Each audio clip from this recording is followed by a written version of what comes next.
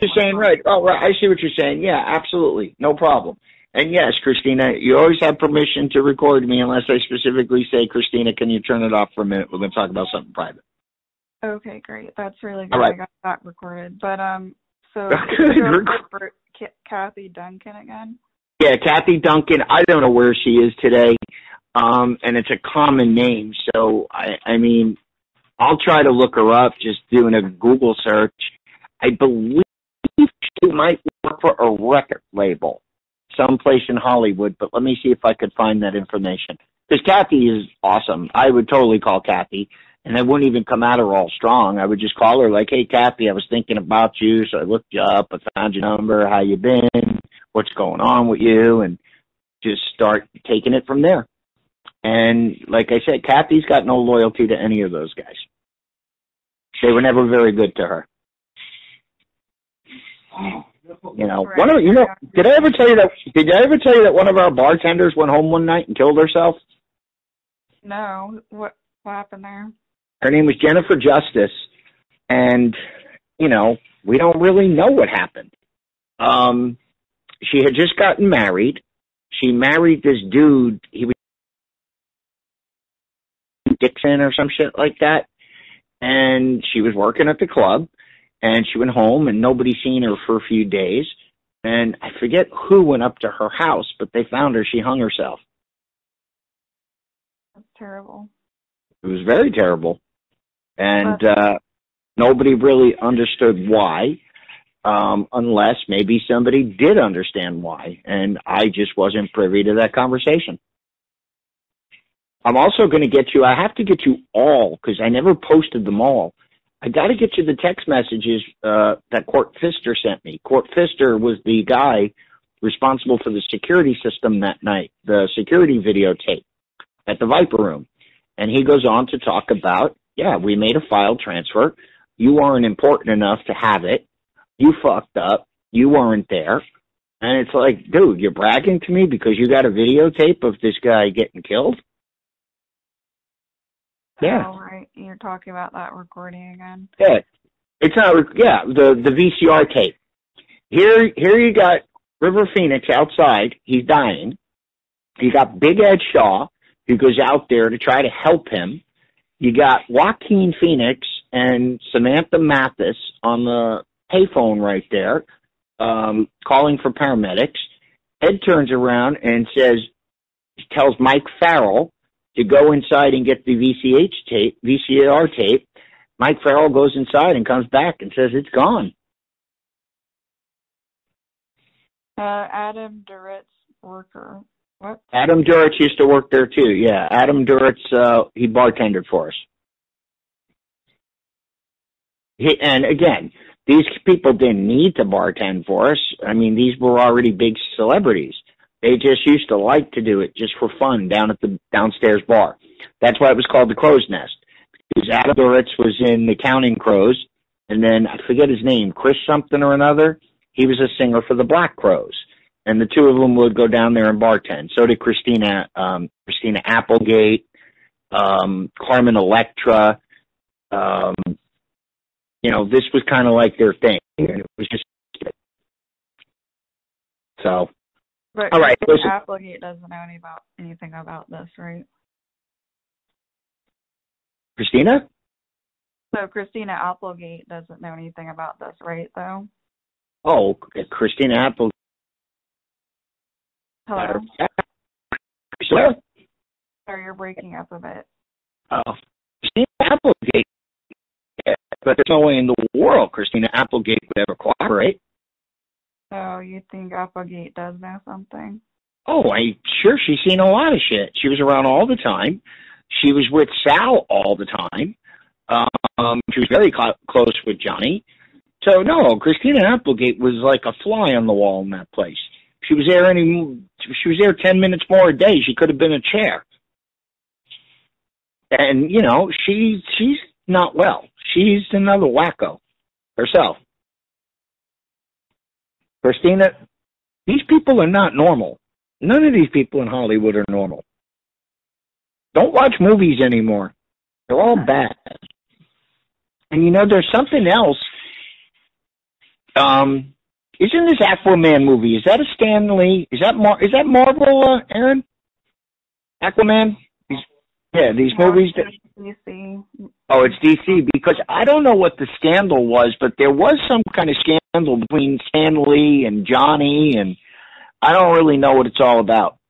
I wasn't something I was interested in, because to me, Stan Lee was just some comic book guy, and I didn't even want to hear it. Oh, I see. Yeah, I don't know. All right. Let me give you a call just a little bit. I'm going Sorry, it's breaking up, so. All right. I'll talk to you in a little bit. I'm going to go say thank you to Mario in front of Paul Baresi, so Paul Baresi thinks he gave me all those emails. Okay, and also keep looking for other recordings with Waldman specifically. I will, now that we're here and I can sit and I'm not bouncing around in the car.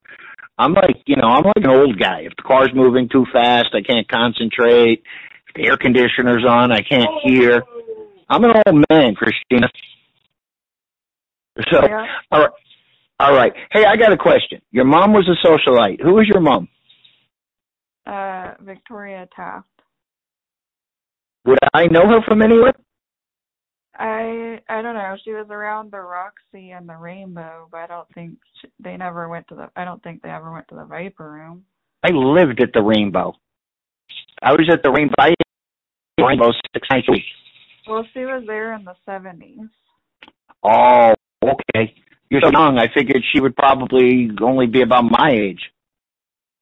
Yeah, my mom was born in 1951. Okay, she's not that much older than me. If I know her name, is there going to be a photograph or anything of her on Google? Yeah, I sent it to you earlier, I think. Oh, all right. Let me take a look, and I'm going to try to Google it, and I'll tell you maybe your mom looks familiar. Yeah, she also, she knew Lori Maddox.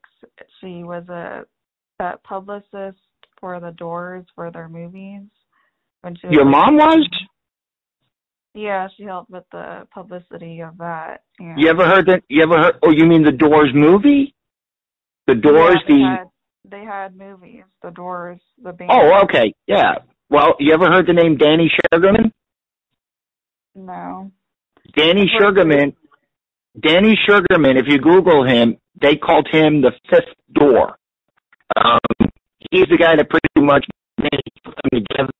He wrote that book. I think it was called Electric Wonderland or something like that. He married, again, this is before your time, you recognize these names, but he married this woman named Fawn Hall. She used to work for Oliver North, and she was part of the whole Iran-Contra hearings. Those were good friends of mine. I used to hang out with them. The guy that owns every single song that the Doors ever made, he owns all the rights today. His name is Jeffrey Jample. He was a good friend of mine back in the day. So you see, it's a small world. Yeah, I know it's a very small world, but unfortunately, it's very small. Avoiding them because Lori got angry at me. So who is Lori Maddox? That name sounds familiar. Who is she? Rock groupie. Let me look her up too. Jimmy Page. Oh, okay, yeah, she was part. Oh, so she was probably, who's that other broad? She used to come around all the time. Pamela DeBars. She was probably part of that crowd. It was these rock groupies from like the 70s. Marianne Faithfull, the one that had Liv Tyler's mom. Those were all a bunch of rock groupies. I gotta look it up right now because and then the name had it. I'm friends with Pamela Bryant and Michelle Diamond too. Who are they? Those names sound familiar Pamela too. Bryant is was a playmate and an actress, model, so that's how they got into the Playboy Mansion. Oh, okay. I got you. All right, let me look at this stuff. I wasn't raised around that because I got isolated, but, I Good. around again, but because of recent things, Lori was angry because she worked for Christy, Depp's sister, is like, oh, well, you didn't do this, doesn't even know him, so. Right. And so well, I'm me and I blocked, so. Well, I'm going to tell you right now, Christina, thank God you were isolated from all this stuff, and thank God you didn't grow up in that kind of environment, know all these people. because there's nothing good there. There's nothing good. I don't know. I probably wouldn't be doing what I'm doing now. I mean, no, you, and who knows? You might be out there running around Hollywood snorting coke and doing stupid things.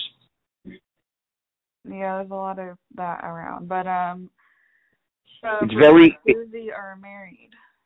Bruce is married to Suzanne, and Bruce Whitkin is married to Suzanne, and Johnny was married to Lori. Lori and Suzanne are sisters.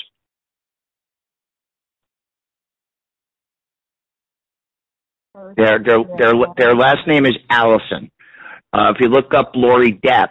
Oh, and that was another thing. I don't know who said it. I don't know if it was just one of these weird internet things where people were saying Johnny paid Lori millions of dollars to sign an NDA and all that kind of shit. That was all a bunch of bullshit too, because Johnny never gave her a damn thing. Right before he met Amber, Lori was having very bad financial trouble, and the only thing Johnny did for her, and it was just kind of like a here, kind of throw it in her face thing, he paid off her house. He was very upset with her because years before she sold their wedding pictures to the tabloids. They were only like 17 years old when they got married. Oh, wow. Yeah. Yeah. All right, I'll talk to you in a little bit. Let me relax for a few minutes. Well, they did say, they did claim that she got a settlement for him leaving racist and angry voicemails or something. Well, Johnny used to get into it a lot with, I gotta go to the bathroom. I gotta. Sorry, you're breaking up a bit. Just a little bit, Christina. Bye. Stop making fun of me.